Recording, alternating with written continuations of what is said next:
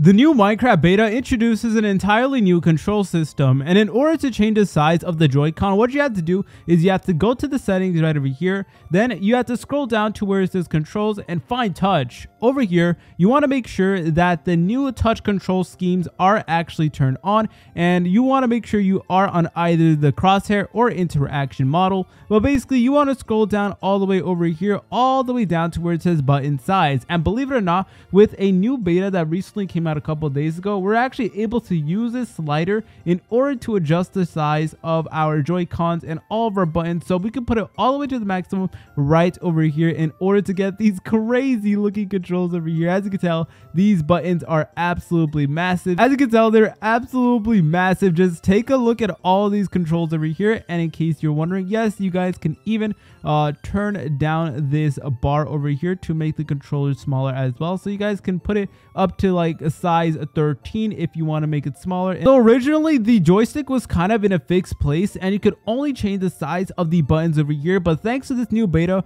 we're actually able to change the size of the Joy-Con as well, and now we're able to make it as big as we want, which will definitely help us out a lot. We can also adjust the sensitivity right over here, and we can also turn on or off the action buttons over here. Invert the y-axis, have auto jump turned on, and all these will be turned on default whenever you do load into the beta, but you guys can turn any of these off over here. For example, if you want to turn off static joystick, you can actually do so in order to move it around just like so. But personally, I like it when it's static. It's just much more easier, and you guys can now officially change the size of these buttons in order to fit your needs. See you later, French fries.